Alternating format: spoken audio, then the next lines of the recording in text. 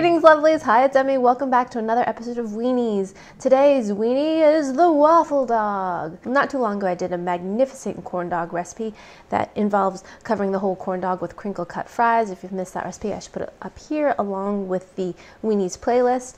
And so I thought, why not try doing this with waffle batter and see what happens. So at the moment, this is my favorite waffle batter recipe I got from the kitchen years ago. And the reason why I like this so much is that it contains yeast, so it has a really great, complex, tasty flavor to it. You prepare the batter the night before, and then the next day you add a couple eggs and some baking powder, and you get this really, really delicious batter. First, you combine the yeast and water in a large bowl and let that kind of bubble up. To that, we're going to add our melted butter, our milk, salt, and sugar, and whip that up really well. Next, we're going to add our flour until it makes a thick and really kind of shaggy dough. At this point, we're going to cover it with plastic and let it sit on the counter overnight. And then the next morning, when you're ready to make your waffles, you're going to add your eggs and your baking powder. This recipe is huge. It makes a ton of waffles. I either have it or I make the whole recipe and then I put them up in the freezer. They freeze really well, and then you just pop them into the toaster whenever you want. Yummy, yummy waffles. Okay, so let's get on with the hot dog experiment. So next we have our hot dogs. I've cut them in half. I have a couple of theories that I'd like to test. So some of these I've just cut in half. The others I've cut in half and halved once again to make them a little bit thinner. I'm going to go ahead and do this a la corn dog style and impale these on a skewer. I think it'll be easier to eat that way. Cook our hot dogs a bit by placing them on the griddle. Close that up and let them fry up a bit. Okay, be right back.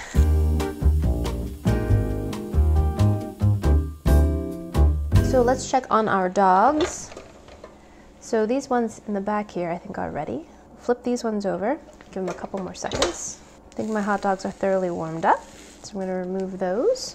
So it's probably good insurance just to spray your waffle iron with a little bit of non-stick spray, but mine's all seasoned and ready to go. Plus there's a lot of butter in this batter already. So I'm gonna put some batter in. So I'm gonna do two different variants because I have two different theories about how this might work. So the ones in back, I'm going to add hot dogs like this, kind of press them into the batter. Then we're going to top it with a little extra batter. Now, I think there's going to be some oozing, so I put a cutting board beneath this to hopefully catch some of the spills, because this is definitely going to runneth over. Okay, close that up. Nice sizzle. All right, we're going to let that go for a little while. So my theory for the bottom was I'm going to try to roll the hot dog into this and see how that works. It may not work at all, but we shall see. Smells so good. I wish I had smell-o-vision for you. It smells yeasty and meaty. Yeah, that doesn't sound like a very good description, actually. It smells yeasty like freshly cooked bread, and it smells like meaty like grilled hot dogs, like summertime. It's a nice combination. This has been a great investment for me. I bought this at a thrift store in Portland, Oregon, years and years and years ago. I think I actually got it at the bins. So I think I paid almost nothing for it. And it's been great. Okay, let's give that a little peek. Oh yes, that is looking great. But for this one, what I'm gonna do, see, yeah. So while this is hot, I had this theory that I could maybe roll this hot dog in here like this. Ooh, that's hot. Like that. Let's try it with this one. Not trying to, I don't want to burn my fingers. Ow, ow, ow. Oh. Probably should use tongs. Where are my tongs? These are too big. Okay. Oh. Kind of give them a squinch. We'll press it just a little bit to kind of hold things together a little bit and make sure that the waffle's well cooked. Okay. Give that a flip. Beautiful. Cut that in half and cut these in half. Nice and crisp. Oh yes.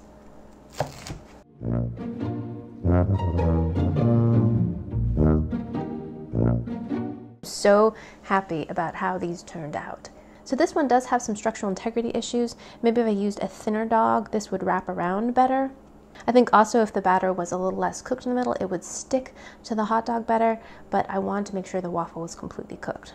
This one, on the other hand, I think works better in terms of design. It doesn't look as iconic as this one. This one looks more like a corn dog, hot dog on a stick than this one, but this one has much more structural integrity. I'm gonna have a little bit of maple syrup.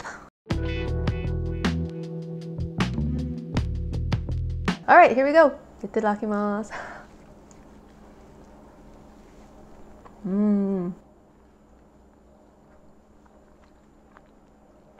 That is a good waffle. But the yeast in this recipe is really what does it for me. It makes a really complex and tasty, tasty waffle. I definitely suggest using the full amount of salt. It totally works in this recipe. Delicious, especially with this much syrup. So that first bite was just waffle and syrup. I'm gonna push my hot dog a bit so I can have another bite with the hot dog.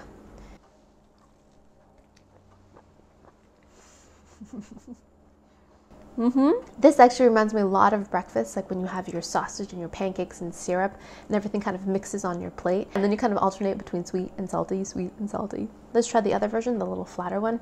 See how that one is.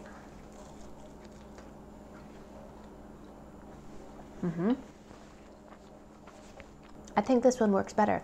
Kind of maintain the integrity of the crispness of the waffle and the texture of the waffle. Let me take another bite with the hot dog.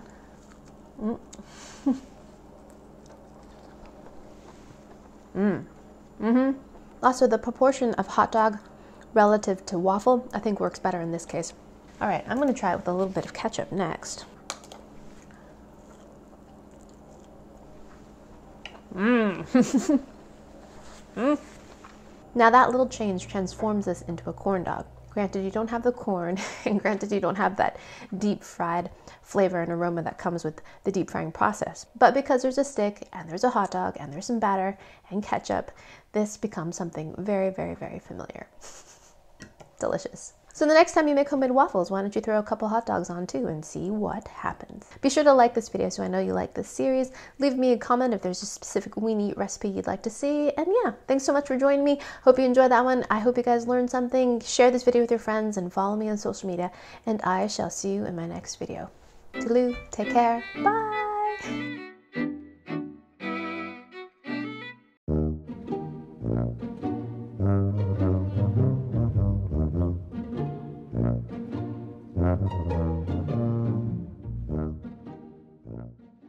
We represent the Lollipop Kids.